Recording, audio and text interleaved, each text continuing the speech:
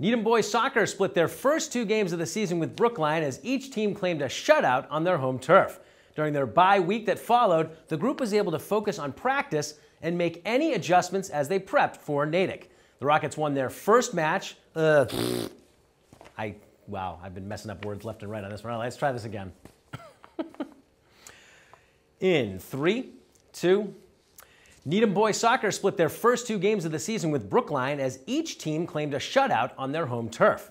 During their bye week that followed, the group was able to focus on practice and made any adjustments as they prepped for Natick. The Rockets won the first matchup with the Redhawks 3-2, despite letting a 2-goal lead slip away. On Friday, October 23rd, the two teams met at Memorial Field with Needham looking to sweep. Now let's head to Memorial. First 2 minutes of the first quarter, Alex Clayman squeezes a pass into Daniel Feinstein, and the senior blasts a shot to the back of the net to give the Rockets an early lead. Then we move to the last 2 minutes of the quarter. Long through ball ahead to Feinstein. He's onside. There were a bunch of offsides calls, and this swirls around Natick's keeper, leaving a wide open net in front of him, and Needham leads it 2-0 after 1. Second quarter is quieter for the Rockets. Redhawks trying to cut into the lead early in the quarter. Natick forward tries to go 1-on-4. Turns out to be an easy save for Benjamin Whitland. A little over a minute later, Redhawks with a good chance after a loose ball pokes out. Whitland gets a hand on it and deflects it off the post. Teams go to halftime with Needham hanging on to the 2-0 lead. Early in the second half, Feinstein sends a crossover. Finbar McCarron tries a bicycle kick, almost floats it over the head of the keeper. Game stays 2-0 until late in the third. Feinstein with a little pop pass. Gerard Costa chases it down. He rips a left-footed boot to the opposite corner. 3-0 Rockets right there after 3 quarters. Jump to early in the fourth. McElroy Turner pass up ahead to Feinstein. He takes it to his right foot and shoots low left to complete the hat trick. Needham on top comfortably, 4-0.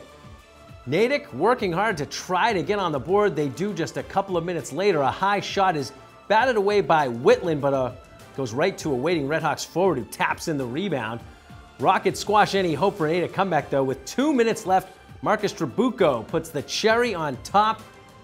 A free kick here. He deposits a goal. 5-1 your final. Rockets improve to 3-1. Daniel Feinstein gets the first hat trick of the season. He has 5 of Needham's 7 goals in their first 2 games at Memorial.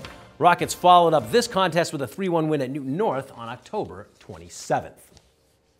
Needham field hockey remains the lone undefeated team for Rockets athletics. All 3 of the squad's wins have come in shutout fashion as Cammie Foster closes out her senior season by continuing to make her case as one of the top goalies in the state. Speaking of seniors, it was senior night for the group when they welcomed Newton North to DeFazio Field on October 29th. Was win number 4 on the horizon? Let's go to the highlights. We start in the final minute of the first quarter. Kenzie Kelly picks up the turnover, goes to the backhand, and sizzles home a goal to open up the scoring for the game. Early in the second quarter, Kelly again directing traffic, tries a backhand pass this time, but it's just out of the reach of Allie Yee. A couple minutes later, Lena Bannon has it down low in the circle. Her shot is saved. Grace Kelly snatches the rebound, spins and pots the second chance goal. She doubles the Rocket lead. Later in the quarter, Needham controlling play in the offensive end. Goalie comes out aggressively. Ball squeezes by her, and Sydney Clayman whacks in the goal to put the home team up 3-0. Tigers are able to get on the board before halftime.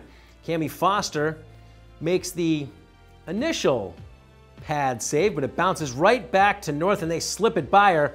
And we have a 3-1 game heading to the break. Pick it up late in the third quarter. Bouncing ball leads to a little scramble in the circle. Needham finds Lily Schmalz in the middle. Her shot finds the back corner, so the Rockets regain that 3-goal lead. Tigers cut the deficit in half in the fourth, but the Rockets halt any momentum for a comeback. Caroline Hahn, not Han Solo, Caroline Hahn, and Caroline Burney work a give and go. The senior Hahn finishes it beautifully. That makes it 5-2, which is how this one ends. Needham victorious on a cold, drizzly senior night. They also stay unbeaten at 4-0-1. Rockets will close the regular season next week with a home-and-home against Wellesley.